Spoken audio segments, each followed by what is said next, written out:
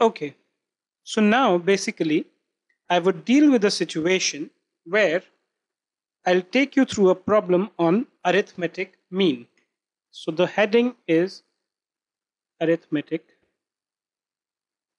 mean. A runner, this is the question which I am writing, runs 3, 4, 5 and 6 kilometers during the first 4 days of week.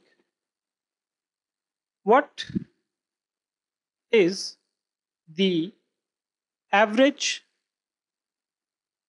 distance run by him during a day?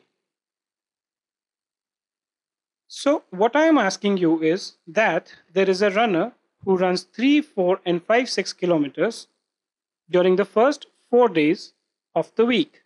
What is the average distance run by him during a day?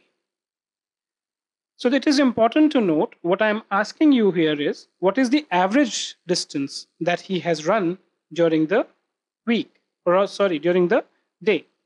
So I'm asking you to calculate the arithmetic mean. Now what is the formula? It is sum of all observations.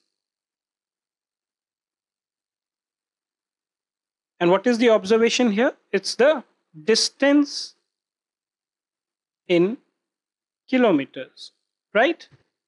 What is the distance in kilometers? This is the observation divided by the number of all observations. Now what is the distance? It is 3, 4, 5 and 6. So I take 3 plus 4 plus 5 plus 6. And I divide it by what number of observation? How many number of observations are there? What is my variable? My variable is the number of days, which is given to be as 4. In any case, even if I count it 1, 2, 3, 4, so I come here at 4.